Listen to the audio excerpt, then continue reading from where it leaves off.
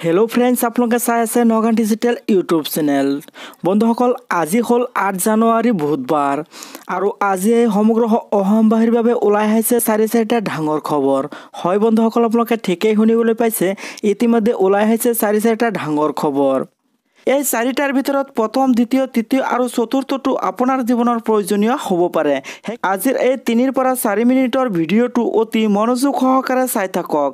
যদি আপোনালোকে ভিডিঅ'টোৰ মাজৰ পৰা কাটি চায় তেনেহ'লে হয়তো আপোনাৰ জীৱনৰ প্ৰথমটো আছিল প্ৰয়োজনীয়, কিন্তু আপুনি কাটি চালে 4 নম্বৰটো আৰু আপোনাৰ প্ৰয়োজনীয় খবৰটো আপুনি মিছ কৰি দিলে। সেইকাৰণে বন্ধুসকল আপোনালোকক কৈছোঁ যে আপোনালোকে আজিৰ এই ভিডিঅ'টো কাটি নাচাব।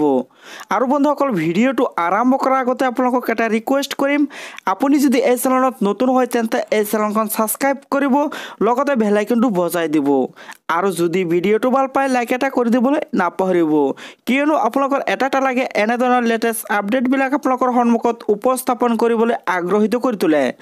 বন্ধুসকল পলম নকৰি আহক আজিৰ এই ভিডিঅ'টো আৰম্ভ কৰোঁ। বন্ধুসকল আপোনালোকে এয়া স্ক্ৰীনত চাবলৈ পাইছে যে আপোনাৰ ঘৰত থকা সোণৰ গহনাৰ ওপৰত বেংকৰ চকু।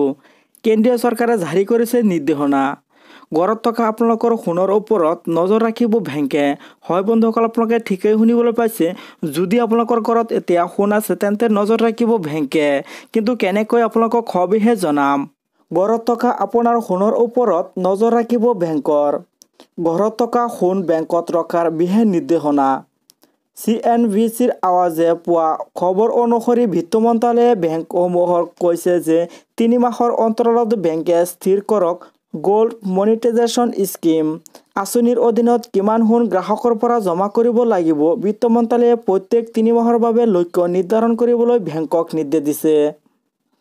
লগতে আৰু ইয়াতে কয়, সূত্ৰ অনুসৰি এই ভিডিঅ'টোৰ সন্দৰ্ভত কেন্দ্ৰীয় চৰকাৰত বিত্ত মন্ত্ৰালয় আৰু গোল্ড ছেকশ্যনৰ মাজত বৈঠক অনুষ্ঠিত হয়।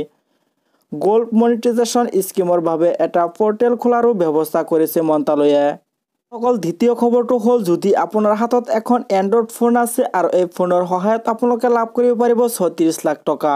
হয় বন্ধুসকল আপোনালোকে ঠিকেই শুনিবলৈ পাইছে, কিন্তু আপোনালোকে কেনেকৈনো এই টকা লাভ কৰিব পাৰিব। বন্ধুসকল আপোনালোকে এয়া স্ক্ৰীনত চাবলৈ পাইছে যে ভাৰতত লেনদেনৰ ক্ষেত্ৰত UPI লাহে জনপ্ৰিয় হৈ উঠিছে।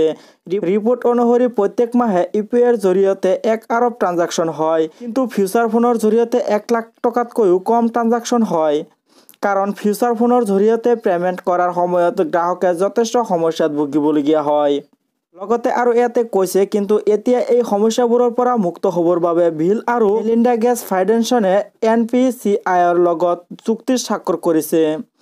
বিল গেটছে green challenge payments using future ফোনছৰ জৰিয়তে বিশ্বৰ ষ্টাৰ্টআপ বা কোনো ব্যক্তিলৈ আগবঢ়োৱা এই সুযোগ দিলে।